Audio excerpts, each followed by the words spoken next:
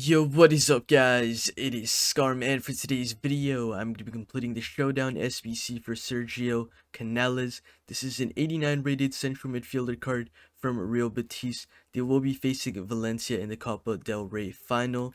So of course the winner of that will get a +2 upgrade, and of course Real Betis are the favorites in this matchup, so he is the more likely of the two players to get the actual upgrade. Nonetheless though, let's look into this card now. 5'9", high medium records, left-footed, 4-star, 4-star. So far looking very good. Stats all around the board look very good as well, and he has finesse shot trait and flair trait to add up on to the card. Nonetheless though, when you guys look into the in-game stats all around the board, these stats do look very good, with 92 acceleration, 89 sprint speed, so a very fast central midfielder. One of the faster ones in the game, that's for sure. In terms of shooting all around the board, these stats do look very good. 90 when attack positioning and 90 long shots being the key stats there. When you guys look into passing all around the board, all the stats are basically a 90 or above, apart from crossing at 87 with 95 vision though. And when you guys look into dribbling, agility at 90, very good. Balance at 86 is honestly pretty good as well.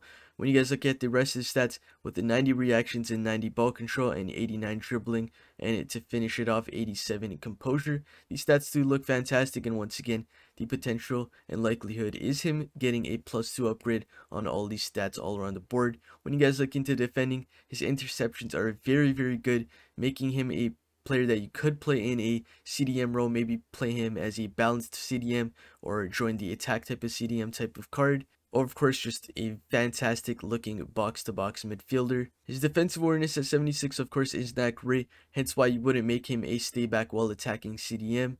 But he still does have some great defensive capabilities. And to finish off the card, he has 91 stamina and 81 strength. So the card looks fantastic. The price isn't too bad either. It's going to cost you guys 135,000 coins to complete the loyalty card. As you can see, even though the right center back in Sterling does have loyalty, it does not affect this SBC whatsoever. So here are the players I did use.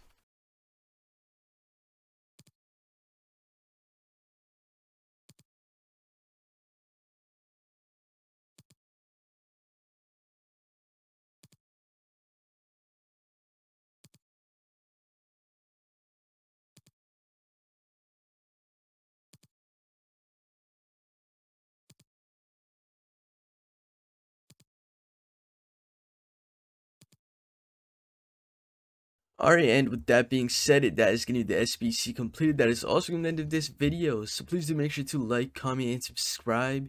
And I will see you next time. Peace out.